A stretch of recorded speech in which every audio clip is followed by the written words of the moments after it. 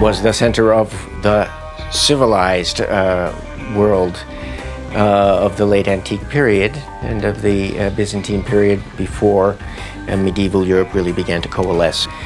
And then it was the center of the Islamic world, or one of the main centers of the Islamic world in the Ottoman times, especially in the 16th, 17th, 18th centuries. The great myth about Ottoman Empire, where different cultures lived harmoniously together, is something that we look from today's perspective and don't understand. I think that was more or less a segregation. For example, the Greeks and Turkish, we are the same culture, but two nations. If you look to Greeks' lunch and music, so close. Especially if you look to old people, which is living at the east part of Turkey, and Greeks, very same. Bu masadır. Size masa böyle anlatayım. Masanın etrafında hepimiz oturuyoruz. We're all sitting around this table. Arap, Kürt, Türk kardeş. Hepimiz. Bu memleket hepimiz. Kesinlikle çatışma matışma olmaz. Hep de tırnak gibi olmuş. Because not all people all the time smiling, funny. Sometimes you must cry. All people must cry. After that they will understand what's the smile, what's happy. You don't want uniculture in any place. I mean, what makes life interesting, what makes a country interesting is that people will have different points of view, different beliefs, different styles of living, talking, writing, whatever. The important thing is that we should have these differences in harmony. Look, we have to share nice things. You have lots of nice things, we have lots of nice things also.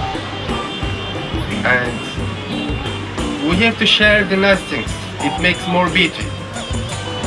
What creates our decisions about people is their type of consumerism. The way they dress, what kind of shoes, where do they live, where do they go to eat, and so forth and so on.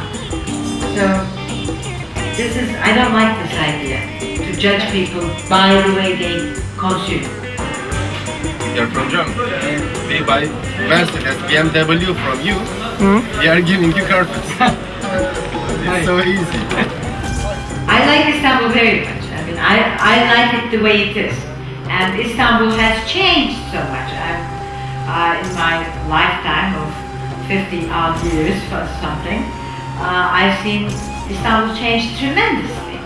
Istanbul in the 1950s and 60s was a smaller town, a quieter town, an easier town to live in than it is now. And it had a lot of the natural attractions.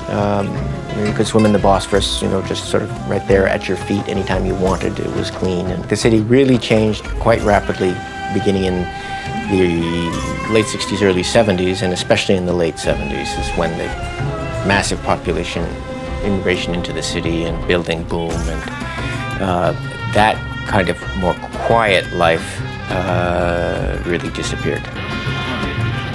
Koçlar, danalar, hayvanlar kesilir, yemekler yapılır, ikramlar sunulur.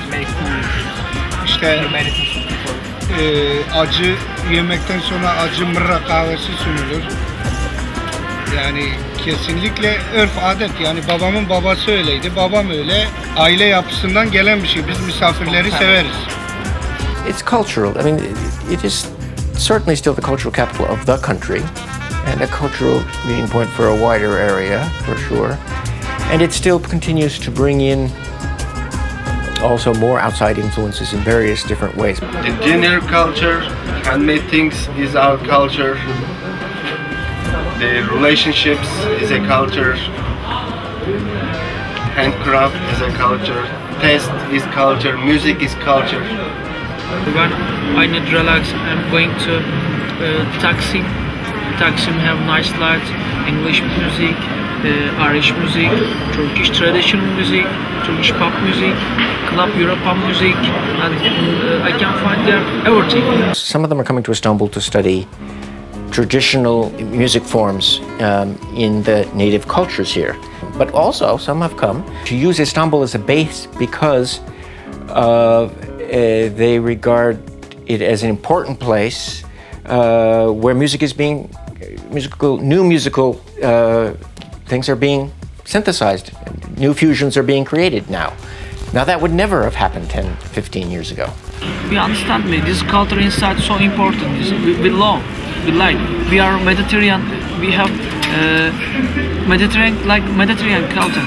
We are very hot like Spanish people. When the Istanbul they gave good the conference to teach to European or the worldwide, to teach education about the human, to be go more the better, then I'll be happy. Then I will be very happy. So something is going on.